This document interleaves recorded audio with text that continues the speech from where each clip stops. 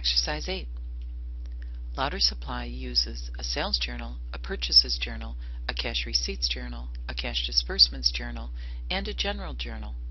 The following transactions occur in the month of April, and we're asked to journalize the April transactions that should be recorded in the cash disbursements journal. Louder uses a perpetual inventory system. The cash disbursements journal is used to record any transaction that includes a credit to cash outflow. April 3rd, purchased merchandise for $3,500 on credit from ACO Inc. Terms 310 net 30. This is a non-cash transaction and is excluded from the cash disbursements journal. April 9th, issued check number 210 to Major Corp to buy store supplies for $560. This transaction is recorded in the cash disbursements journal. On April 9th, check number 210 is issued to the Major Corp. The account debited is store supplies. The credit to cash, the cash disbursement, is $560. Inventory is not credited, and the other account, store supplies, is debited for $560. Accounts payable is unaffected. April 12th, sold merchandise costing $610 on credit to N. Rogers for $1,025. Terms net 30. This is a non-cash transaction and is excluded from the cash disbursements journal. April 17th, issued check number 211 for $1,500 to pay off a note payable to Citibank. This is a cash disbursement and will include it in the cash disbursements journal. On April 17th, check number 211 made payable to Citibank. The account debited is notes payable. The cash disbursement, the credit to cash, is $1,500. Inventory is not affected. Notes payable, the other account, is debited for $1,500, and this does not affect accounts payable. April 20th, purchased merchandise for $4,100 on credit from Factow, terms 310 net 30. This is a non-cash transaction. We do not include it in the cash disbursements journal. April 28th, issued check number 212 to Factow to pay the amount due for the purchase of April 20th, less the discount. On April 28th, check number 212 was written, payable to the Factow Company.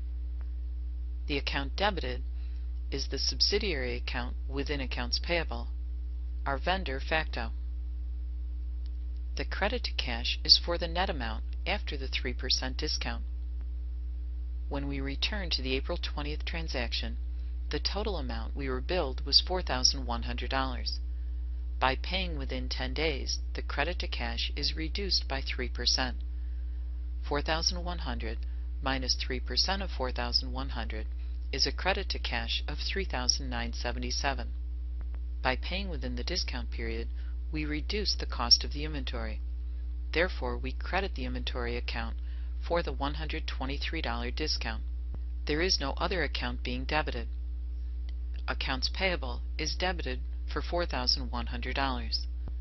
The journal entry to record payment within the discount period is a debit to accounts payable $4,100, a credit to inventory for $123, and a credit to cash for $3,977.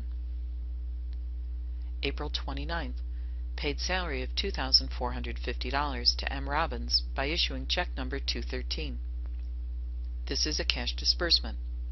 On April 29th, we issued check number 213, payable to M. Robbins.